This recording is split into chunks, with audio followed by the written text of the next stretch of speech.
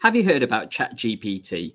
What is it and how can it help you in general practice? In this episode, I'm going to be exploring all those things and a little bit more and how this new model can really help you with general practice.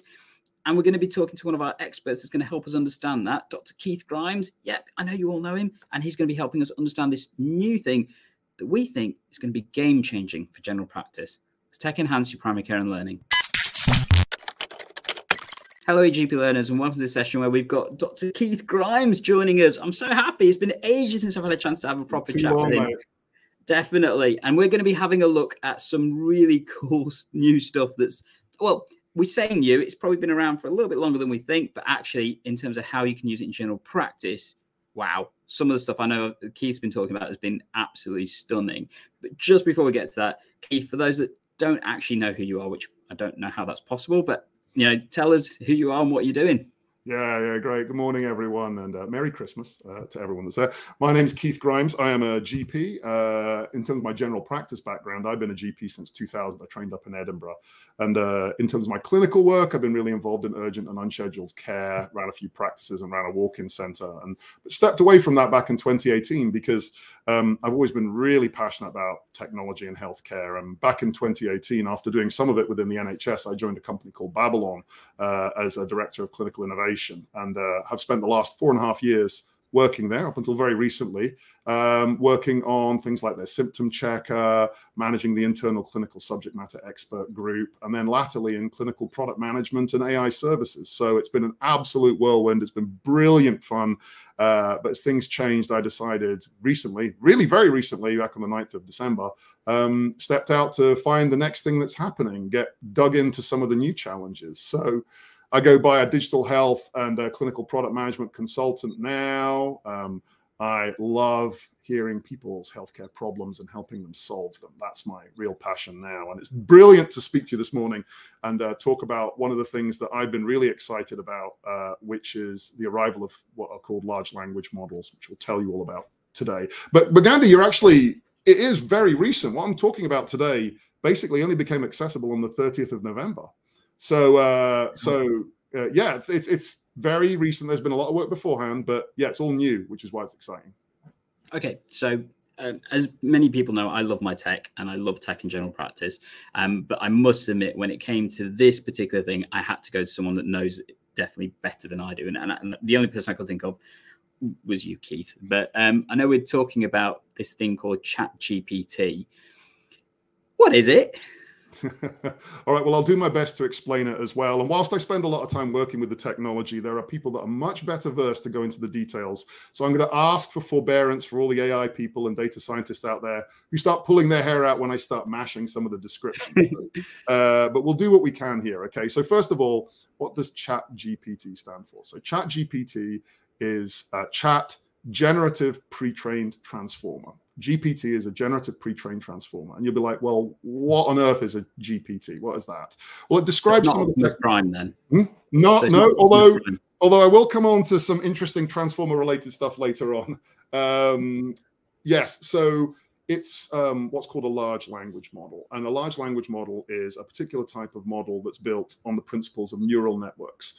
Now, we'll go from the bottom up quite simply. Hopefully you might know what a neural network is, but if you don't worry. If you've got a medical background, a neural network's been around for a while. It's basically a mathematical and software approach. It's inspired by nature to create a kind of mechanism by which you have like essentially neurons, essentially digital neurons, and they will take input and they will process data by passing it across these neurons to an output. So you get data in, processed, data out. It's using principles that are the same within the human body and biology. So that's the neural net. The large language models are a particular type of those that are trained to take text input and produce text output as well. So what might they be used for? Well, for a start, if you've used Google at all and you've used language translation, that will be a large language model. It can help classify text. It can identify what different text means. It can work out what the sentiment of the content of text might be, help with comprehension of reading, answer questions and answers, and even generate copy like news articles, tweets, interviews, and so on. Okay. So they're pretty capable things. They've been around for a little while, but it's But it's what's been very, very interesting recently is that all the mathematical and sort of technological advances means they can build ever bigger models and ever bigger data to train it. And that's where we come to with things like GPT. Okay. So it can basically take data, process it, and output it in a different way is the absolute basic part of it. Yeah. What we're going to hopefully show you is how that can be relevant in general practice, particularly with a view of saving you time, which as many of the GP learners know, that's what we love to try and help you do. Mm-hmm. But a good place to start is how on earth do you start using it?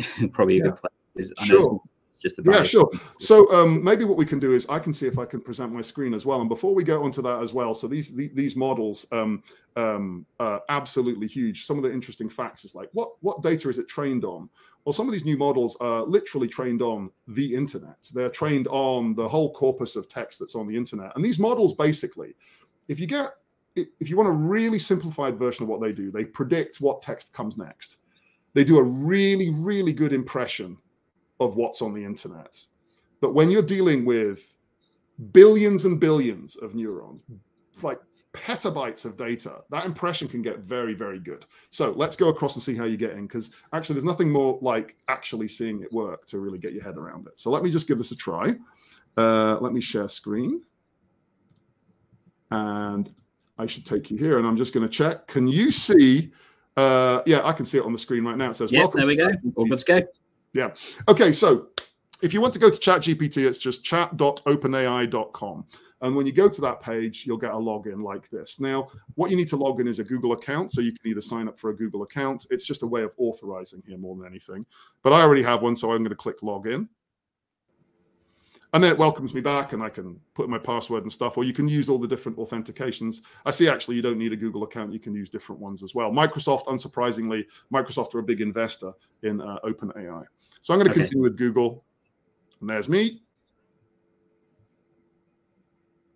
That's me in. So when you do this for the first time, you'll get a little bit of instruction, just talking through a little bit about what this does. But for me, I've done this before. I've got some previous chats here which we're going to go through. And it just gives you a little bit of an example here about how you ask questions. And this is what you do. You ask questions. So I'll pause there and yeah, let's see how we get on. Okay, so where would you like to start us with then, Keith? What would be a good question model for us to show what this can really do? Yeah, all right. Okay, well, why don't we start with something simple? So what are you? Okay, I'll just ask what a Chat GPT is. Now, what it's doing here, as you read this, is it's taken this information that I've written at the top, it's broken it down into tokens, and then passed it onto a model which is running on a big server somewhere. These are huge language models. They require an enormous amount of computing power. And the understanding is that it's currently costing OpenAI about $4 million a day to run this. So I dare say it will cost money down the line. They have to find a way to pay for it. But here you go. So what are you? I'm an artificial intelligence language model called Assistant, trained by OpenAI. Not a real person, but rather a computer program designed to generate human-like text and respond to user input. Now, I'm not going to read the rest, but the important thing for you to see is that this isn't pre-formed text. This is text that's been generated by the model. So that's all interesting. But let's say, for example, I want to say this. Well, this is all very nice. And I look in here and I say, assisting and providing information. Are there any limitations on your abilities to provide information? Provide information. And there you go. So what it's saying here is it doesn't have any personal experiences or feelings because, of course, it's a machine. It's an artificial intelligence. Yep. It can't provide physical tasks. Again, it's not been told to say this. It is generating this. It's predicting this as the appropriate response to the question that's been asked here as well. And what's nice about this as well is that it's also recognizing some of its limitations. It's showing transparency because I need to know that this is not a person. This is a machine. And there you go. So you can read a bit more. So I would encourage everyone to log in and just play around, you know. But I could also say, well, you know, before we get onto some medical ones, like, can you say this in French?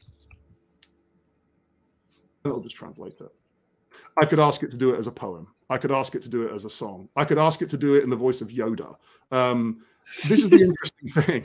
It can do a great deal of very interesting things in there. But joking aside, I can see this being very valuable Now, we'll come on to the limitations of this, but very valuable if I have a patient who doesn't have English as a first language, who finds medical language difficult. We'll use one of those as an example because it can simplify things.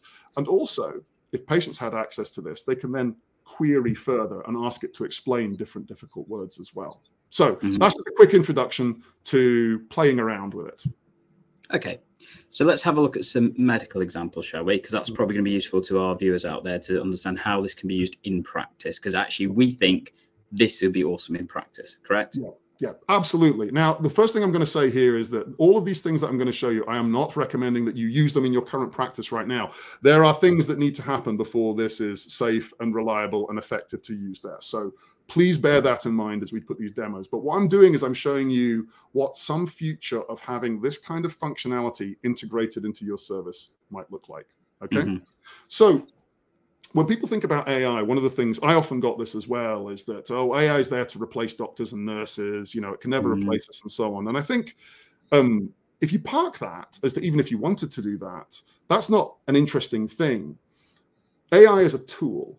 And the thing that's wonderful about humans is humans are expert tool users and builders. So I get excited about using AI plus humans as a tool and a tool user to do something that is beyond what they could ordinarily do, either beyond their capabilities or scaling it. So always think about it this way. And I as a GP, and Gandhi, you as a GP, and maybe some of the GPs and doctors watching this, there'll be lots of things that you do that are readily done, or sometimes they're complex, but they're kind of bureaucratic and administrative. Diagnosis, treatment, everything, that's one thing. But, you know, there's a lot of things that we do that just burn our time.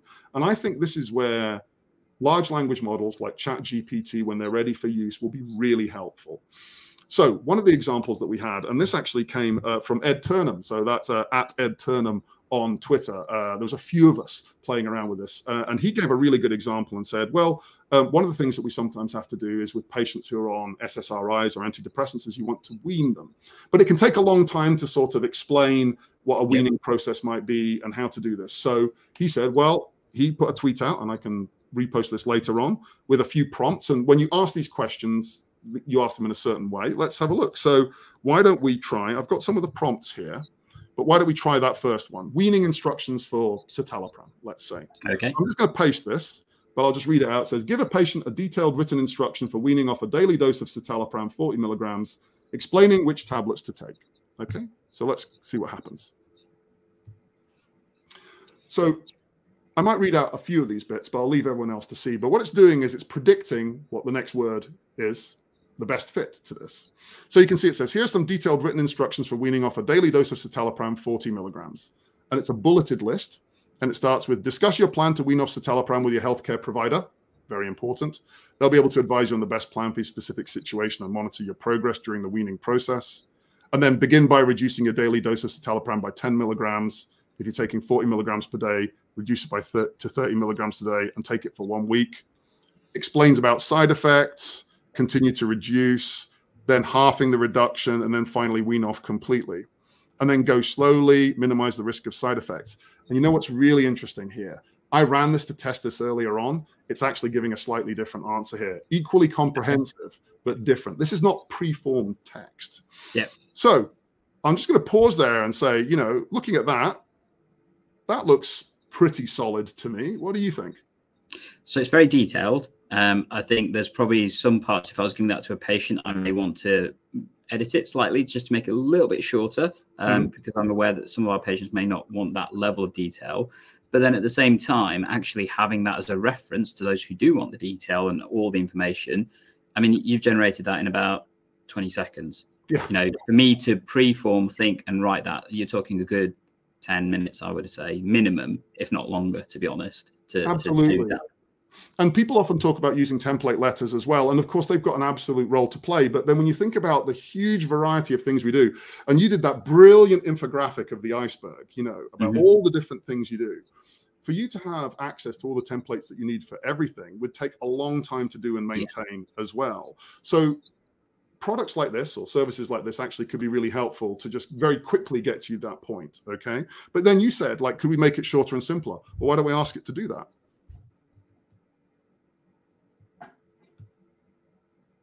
Yeah. Simplified it. Yeah. To talk to your healthcare provider about to wean off, reduce your dose by 20 milligrams per day, 10 milligrams a day every week until 20 milligrams, and then gradually go down to 5 and reduce from there. So yeah, and again, at this point, like I did earlier on, I could say, can we have this in French, Italian, whatever language? Do it in the voice of Yoda, do it as a poem. I mean, that's not going to be helpful to a patient, but you can see how very quickly you can tune this, and then when the time is right, cut and paste, edit it, and put it across. So that would save me a lot of time. I remember on patients when I was, it wasn't so much weaning of this, but it was making dose adjustments on opiates and so on, you know, sometimes quite complex. This could be really helpful. Yeah, absolutely. I mean, things like potentially the gabapentinoids, which, you know, the daily dosing can vary.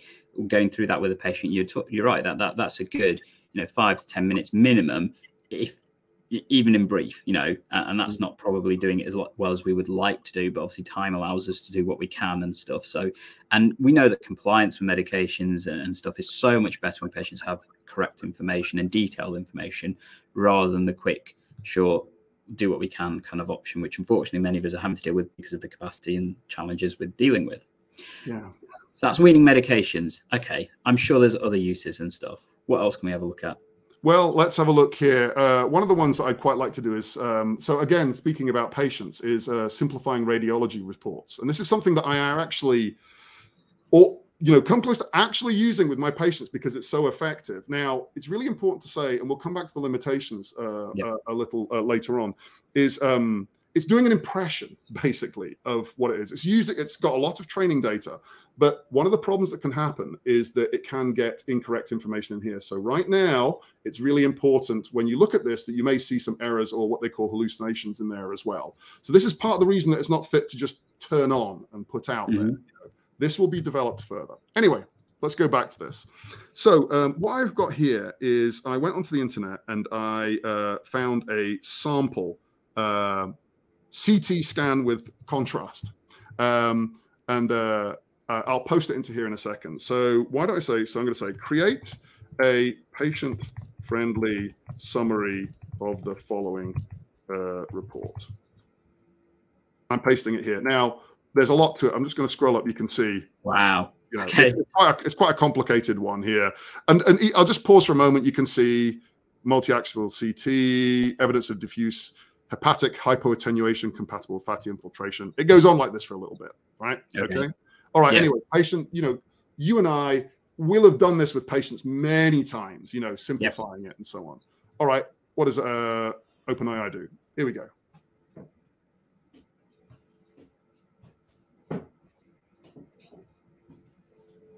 So there, can you see that? I can. Can you read it out for us? If that's I'll read it out. And there's someone cleaning my windows outside. So if you hear a bit of noise, that's what it is. Okay. So it summarizes that the patient has a mild case of inflammation in their small intestine, a condition called enteritis. They also have a condition called fatty liver, where there's an excess of fat in the liver. They previously had their gallbladder removed, a surgery called a cholecystectomy. And it goes on. Okay. And sort of summarized all of this. Even says things, the patient's kidneys, pancreas, spleen, and uterus and ovaries all normal. Now, so you can look at that and you would want to go back and double check that everything is in place there. But from what I did when I did this earlier on, it captured the majority of this. Again, this is not ready for prime time right now, but it gives you an indication of what might happen. And more importantly, so imagine I'm a patient who has this access and I say, I have it and say, please explain this. And it comes up with this. And I'm like, well, what is enteritis?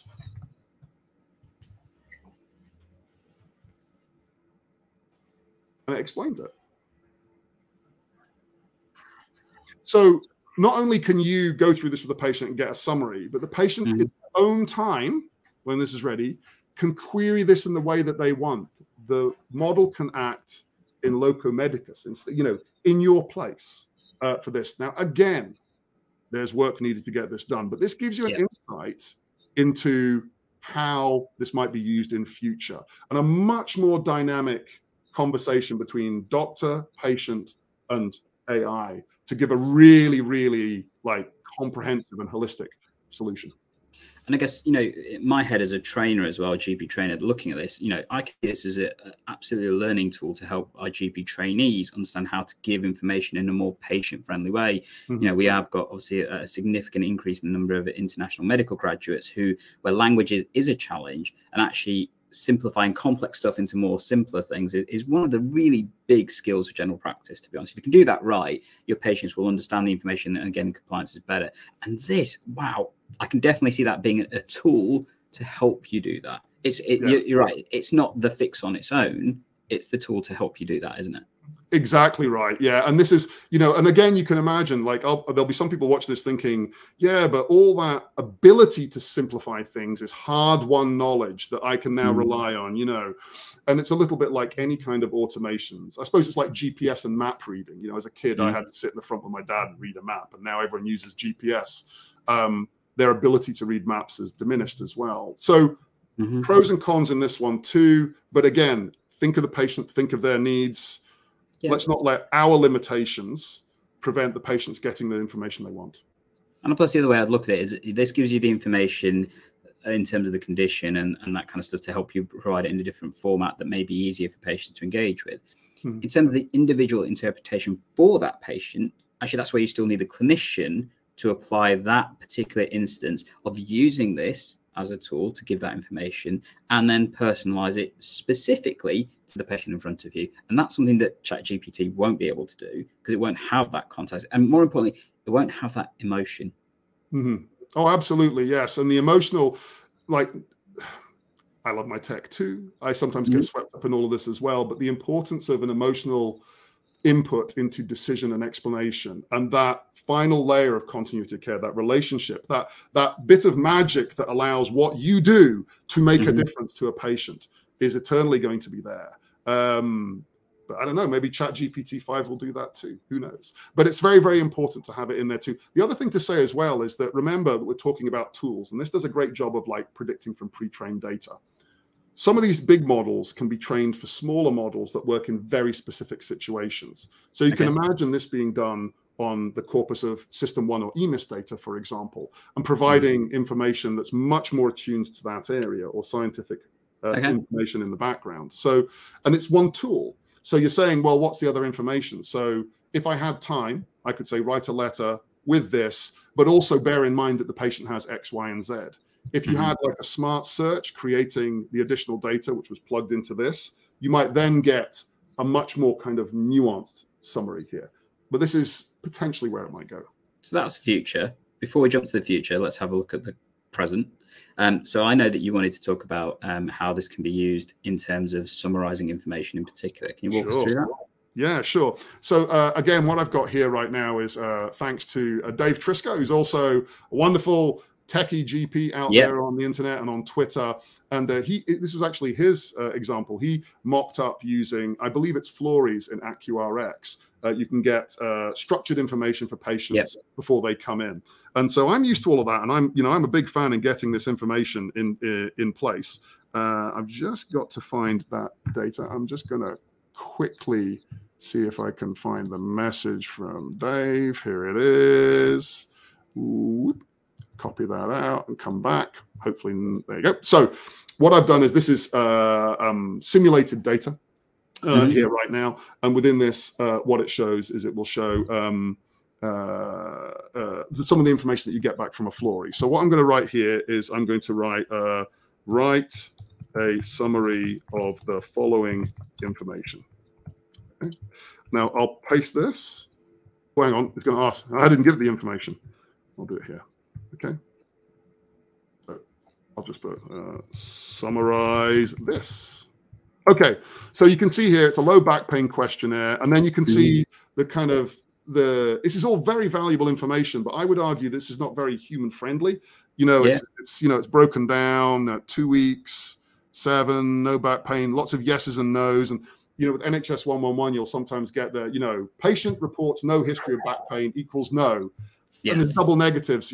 So what I want is a registrar or someone to be like on my ward round and say, Dr. Grimes, and give me a nice little summary. Well, can Chat GPT do that? Let's find out. Yeah. Taking a moment here. Now, hopefully it'll work. If it doesn't, we'll try again in a minute. I'm thinking. This is maybe one of the bits that you might cut out. There we go. Oh, there we go.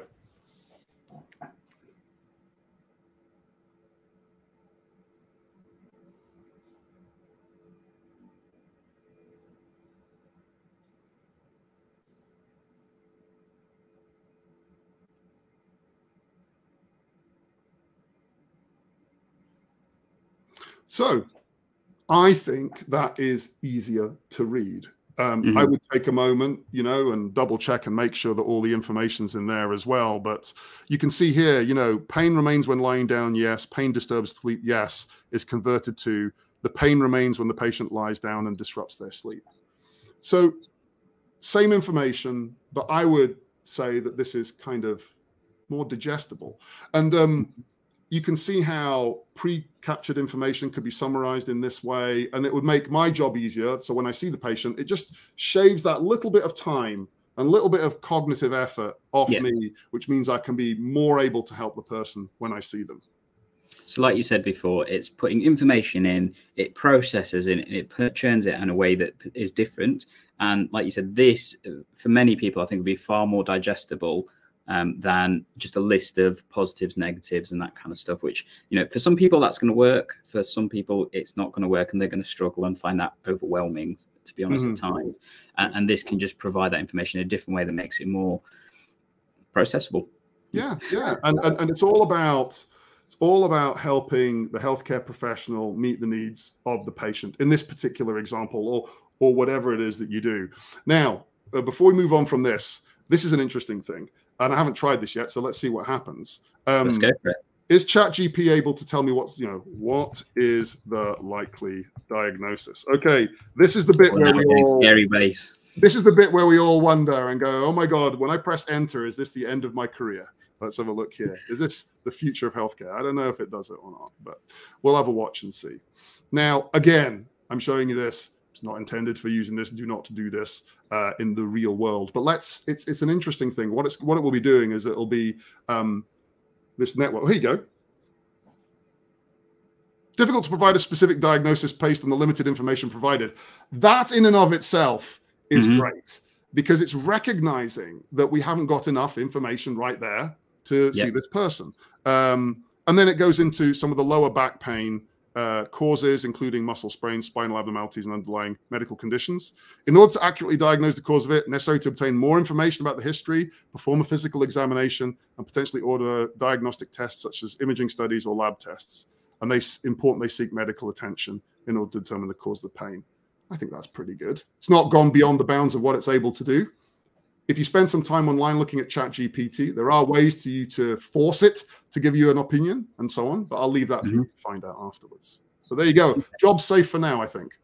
Definitely. At least it wasn't telling us lots and lots of scary things like Google would typically do, because obviously Google presents you the information you want to see, and what most people want to see when they've got a health issue is they want to know it's not the worst thing in the world. So what it presents obviously is the worst thing in the world. And that's why I know some people really struggle managing hypochondria and other aspects of health because of the way that current search engines do.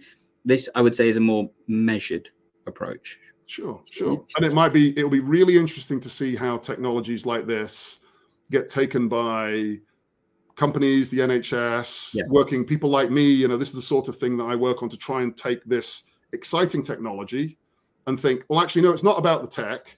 What it's about is about what are the real problems for the patients, what are the real problems for the doctors and the nurses, and what can we solve it? And this could be a great thing. Maybe it doesn't need something as fancy as this. Sometimes a simpler solution is necessary. Maybe. But so time will go on. We talked about solving problems. So I know the reason that I actually contacted you about this was some of the other demonstrations that you're doing with this particularly. And this was about responding to hospitals. yes. That was funny. We wanted to show this. Shall we show what this can really do? And this was the thing that said to me, I need to speak to Keith about this. So let's have a look at it.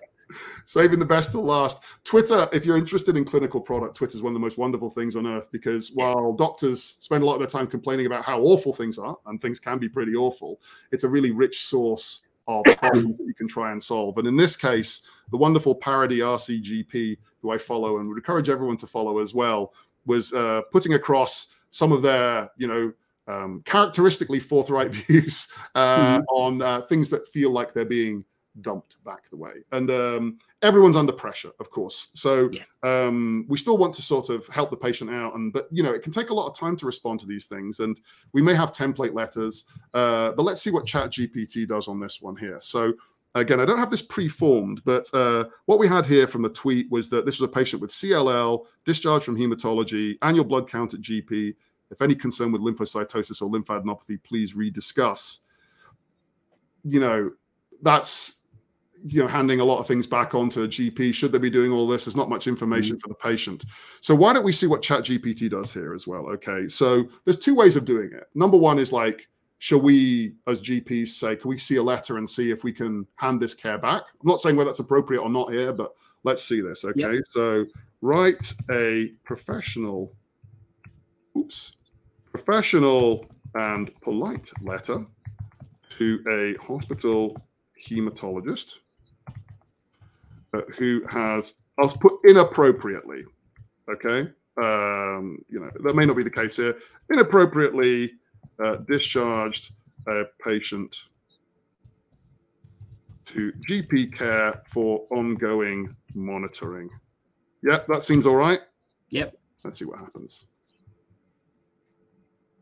Because I asked it to be professional, polite, it's struggling to find a way to do that.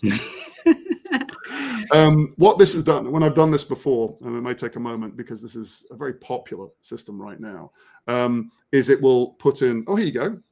It's started formatting, and you can see it's got like form field spaces. So, oh, there you go, expressing my concern.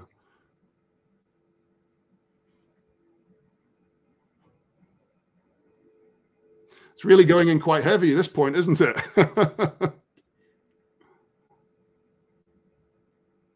Wow. But still polite, professional. Yeah, no, I respectfully request, so it is keeping some of the terms in there, in the semantics. Yeah, absolutely. Nice. Since we're amongst friends, let's see what happens if we say, well, why don't we do this again, but make it a little bit more grumpy? So rewrite this, but be more grumpy and irritated. Okay, let's see what happens.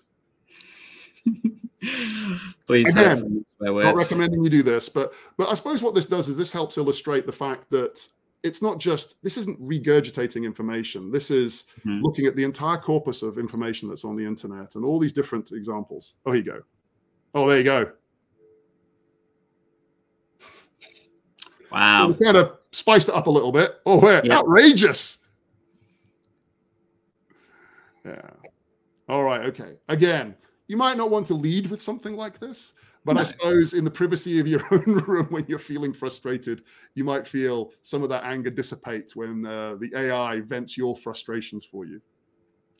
And maybe this is possibly one of those ways of venting your frustrations, seeing it, and then actually realizing that actually I probably need to go for a slightly more measured approach, because actually, while sometimes it can feel cathartic to unleash what your frustrations, particularly when you're doing this possibly late at night because you're still there, actually often sleeping on these kind of things is far more effective, and actually having a productive route of doing this can be more effective in the longer term and in the shorter term. So actually I quite like that first one, because it gives you a template structure to look at in terms of saying, actually, I don't think this is appropriate. Here's what we're going to do potentially to look at fixing the discrepancy in terms of what we think is our different views of how this needs to work.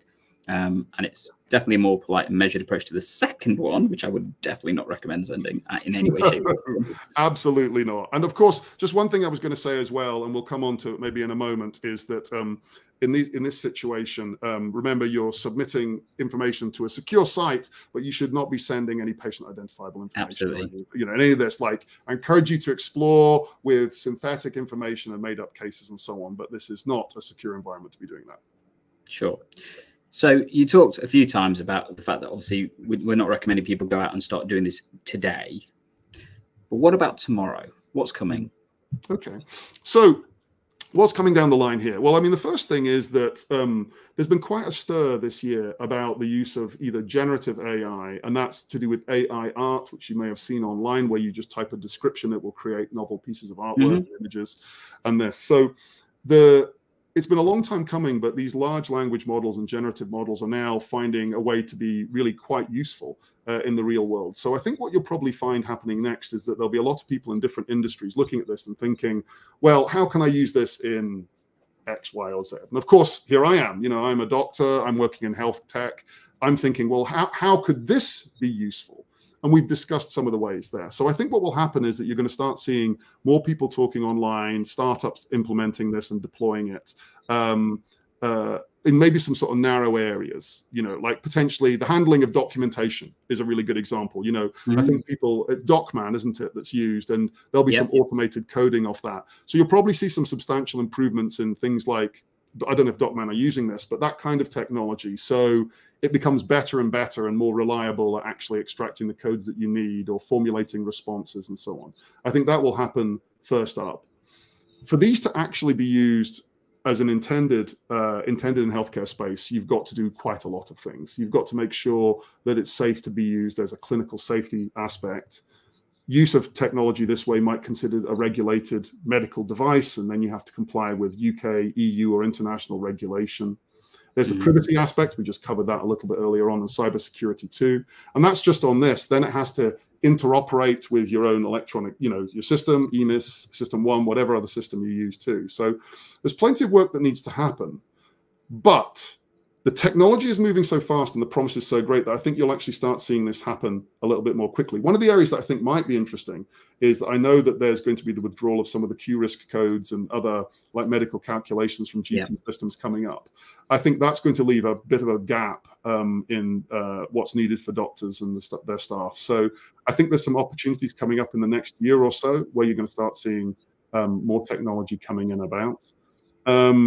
But yeah, there's a wee bit of work that needs to happen first. And that's why it's really important for end users, doctors, nurses, healthcare professionals, interested people to understand about the technology. And for those that have a real interest in it, to be involved in the actual building and testing of it. That's my kind of call to action, is that people engage with this, because these are tools to help us. They're not there to replace us. God needs some help in terms of staffing, not only here, but around the world. So I get very excited about that we're able to get back to providing the care that we all want to. Absolutely. And I think, what I've definitely seen from the demonstrations you've done online, and particularly this, I think there are so many use cases that we could use. Like you say, have to be cautious about obviously the generation of the information to make sure it's appropriate and safe to use. And also, as you mentioned, recognize you can't use patient identifiable information on here. It's definitely not appropriate in that situation and things. But it could help to provide those templates and those guidance for you to how to create the information you need in order to manage your patients, support information delivery, things like social media posts about some of the challenges you're facing. I could definitely see we're short-staffed today. We want to make sure patients are safe. What's the output from that? And rather than having to sit there and think, which I often end up doing when we've had challenges like that, you've got it in a few seconds, and then that's just taking some like cognitive load away from you. That means that actually that will hopefully be more effective and stuff. So I can definitely see some use cases for general practice currently, but as you quite rightly mentioned, patient information, all that kind of stuff, that has to be factored in. Could that be the future? Well, that will require somebody to develop that. And the speed of change that we're seeing with this kind of stuff is pretty quick. Yeah. So I don't think it'd be too long, like you said, in terms of us seeing something that helps with this side of stuff coming forward. Oh, absolutely. I like to think of it as this is the kind of cavalry, like help is coming. I think one of the wonderful things about working in health tech is that you have the opportunity to really, really properly solve the problems that are in front of people. And the problems that are in front of doctors and nurses and patients is not always the problem that's seen by people in industry and the commercial sector as well, which is why it's so important that our voices are heard in there and we represent properly too. And the patients are involved as well, and everyone else involved in healthcare. Because if we can get that match right and really understand the problems, as well as understanding the strengths and limitations of these tools, then we can start doing some great things. Then we can start like delivering the care that we want to everyone, and not like frantically sort of coping with what's happening right now. Awesome. So you mentioned that this is something that obviously you're looking at in your new world and your new time and stuff. If people wanted to contact you, where's the best place for them to do that, Keith? Yeah, sure. So as I start looking on what's happening next, I certainly work in the world of sort of digital health consultancy and clinical product management. The best way to get in touch with me is I'm an inveterate tweeter. So if you want to go onto Twitter, as long as it still exists, it's at Keith Grimes. I'm very happy to hear from you. If you've got any comments about what I've said, and if you think there's areas that I've missed, particularly bits that you're more concerned about or bits that you think I've misrepresented, just say, like, I'm really happy to hear from you. Equally, I love hearing about problems that people are having, so I can think about solutions. And then in sort of more professional capacity, I'm also on LinkedIn as well under Dr. Keith Grimes. I'm sure I'll send a link on to you and it can go maybe in show notes. But there's lots of other things coming down the way. I do quite a lot of talks, presentations, and blog posts and the like. So but if you start with those two places, you'll get in touch and I'll be delighted to hear from you. Absolutely. And if people do want to check out all those links that Keith mentioned, so do have a look down below, it'll be in the description and stuff. So if you click on the little more button, that will give you all the links to the Chat GPT websites, you know, the contacts for Keith and stuff, and also some of those posts that you saw as well to have a look at what you can do. And I think that's our message. Have a look at this.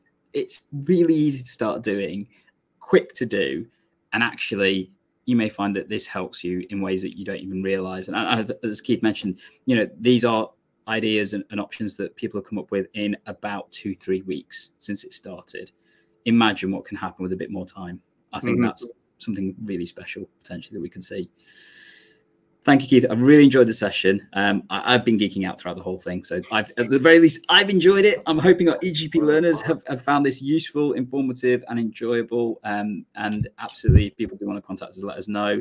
And if you want to check out more information, I'm sure there's going to be content coming up right about here somewhere that's telling you to have a look at it and stuff. And as always, we're here to help tech enhance your primary care and learning. And we'll catch you in the next episode. Great speaking to you all. Take care, everyone.